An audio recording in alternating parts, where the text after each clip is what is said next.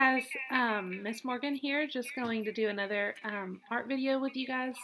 Today we're going to do something really fun that I enjoy called Picasso style or Cubism portraits. And if you look over here on the side of the screen, you see two examples of Picasso's Cubist portraits. The one at the top is called a portrait of a woman in beret and checkered dress. I'm going to go on and plug this in so we'll get started. And so if you see the one at the top left corner, that's one example of one of Picasso's paintings. And then the one at the bottom is called Portrait of Dora Maar. And he has several Cubist paintings. These are super easy and super fun to do and do it a lot of different ways. Just so that you can be able to see my whole paper, I'm using a smaller sheet of paper, but you can use any size paper you want, but this is just so that it'll make it easy. When we do these portraits, there is no right or wrong way to do it. But what I do want to encourage you to think about is I want to encourage you, I'm going to flip that, hold on. What I do want to encourage you to do is to kind of be unique and different, use different facial features. So, you know, if you are doing this at home and your sister uses this nose, maybe you can use this nose or use something that's kind of different.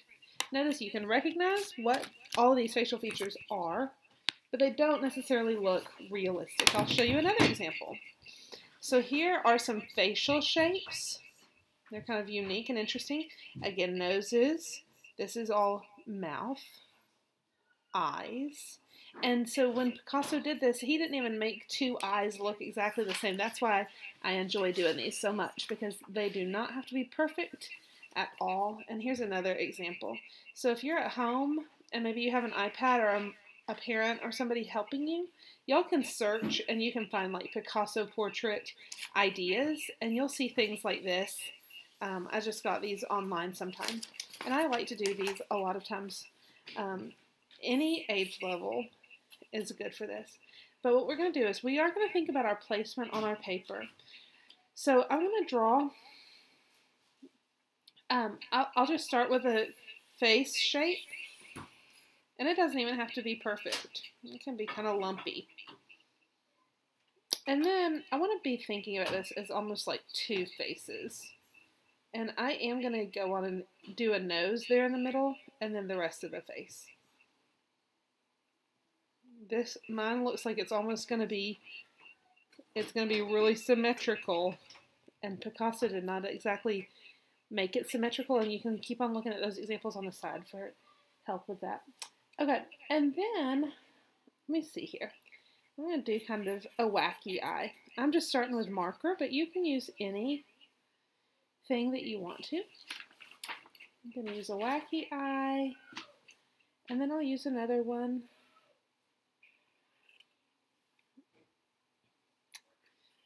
Over here, again, there's no one right or wrong way to do it.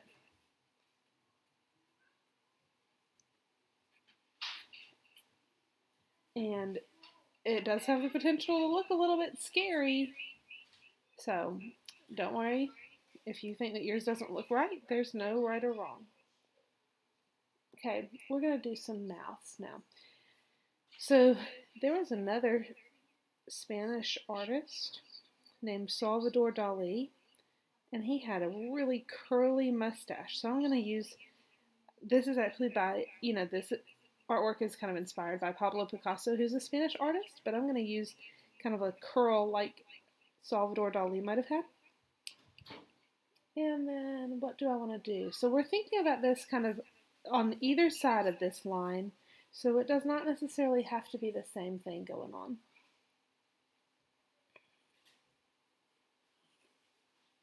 Okay.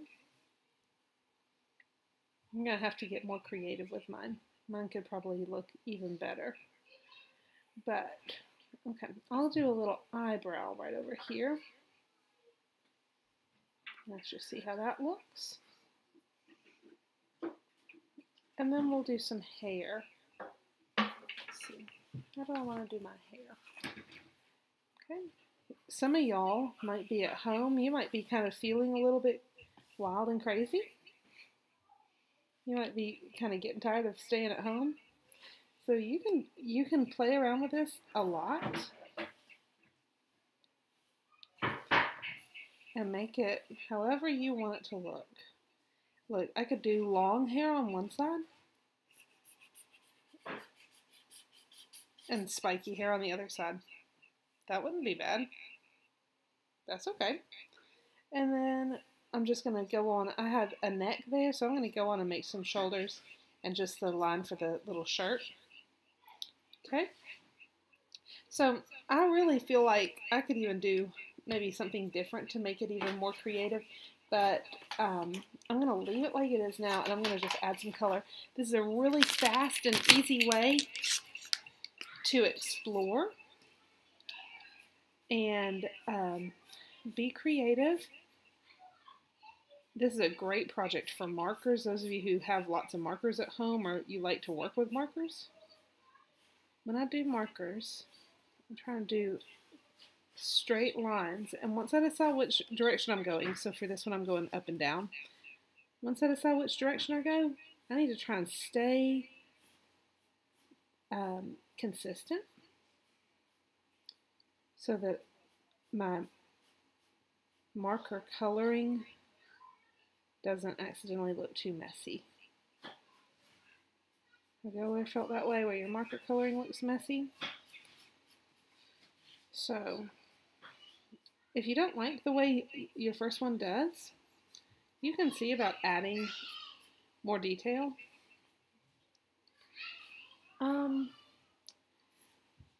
Adding more effects, but sometimes it's better to just kind of leave it simple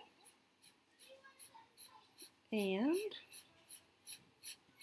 see what happens after you're done coloring. And the worst thing, the worst thing that might happen is you get done coloring and you decide you still don't like it. That's all right. Okay, so there's my red side of my face. Okay, this is going to be a Christmas lady. All right, so I'm going to use green on this side. Red and green are our complementary colors. They're across from each other on the color wheel. If you search online, there are thousands of pictures of examples of Picasso. What I usually search for is Picasso style portraits. And the movement that this was part of, Picasso kind of had lots of different periods of his life and moods, types of arts that he made. But this movement is called Cubism. It uses a lot of shapes. Alright, do you see how if I keep my marker consistent that it makes the coloring end up look neat? Pretty neat. Did any of y'all get to do the Memphis cityscape from a few weeks ago? I saw a few pictures, I think. So I'm going to do that. Alright, there's a purple lip on this side. What do I want on this other side? I'm going to make it yellow. Purple and yellow are two more complementary colors there. And you know what? I'll go on and I'll make this one be yellow also. Okay, I think I'm kind of liking this. What do y'all think? Is it too wacky for you?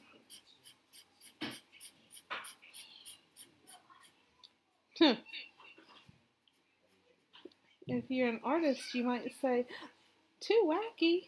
Never. It would never be too wacky for me. Okay, let's see. We're going to see what this person would look like with some gray hair.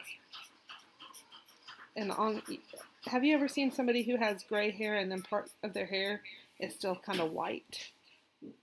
So on this gray side, I'm not even going to color in all the spaces. I'm going to leave some white there.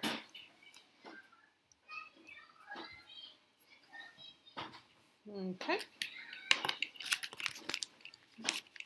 And then the other side, guess what?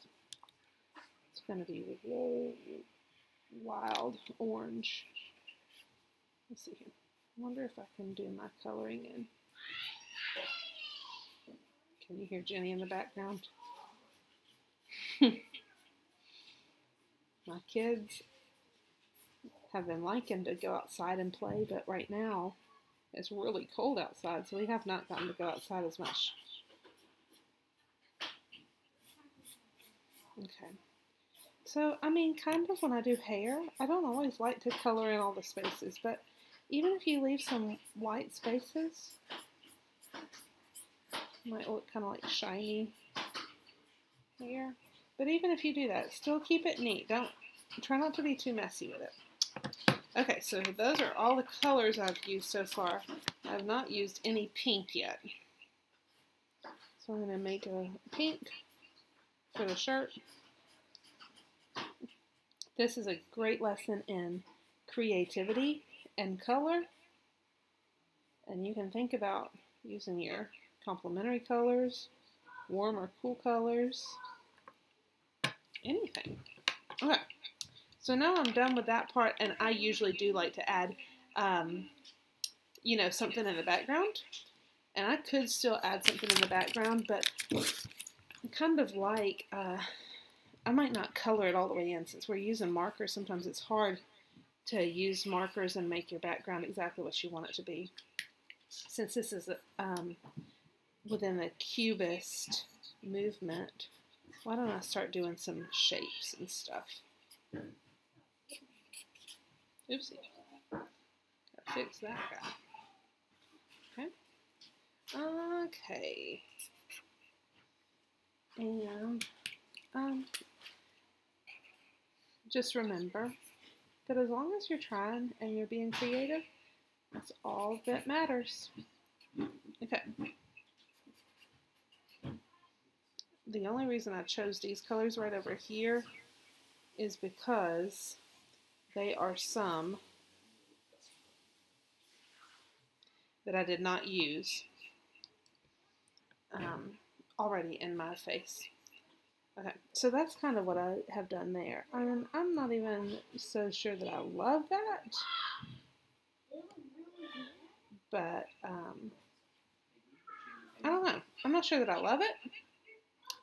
I like the face and the colors, but I don't know if I like the background or if it would have been just as well. They'll just leave it plain and white. Something that Pablo Picasso always did with his artwork is he always wanted to, let me make sure. I don't want to tell you a story. Okay, Picasso would sign his artwork and he always had a date on his artwork. So I'm going to go on and write the date down here. This is 4/14 or April 14th. And then I ran out of room, so I'm going to do 2020 over there. And so that's pretty much what we're going to do right there. Okay? Add some dates to your artwork, and then maybe after the quarantine and after all of this is over, you'll be able to go back and see what all you created during this. Okay, thank you so much for sticking with me, and I hope to see you guys again very soon.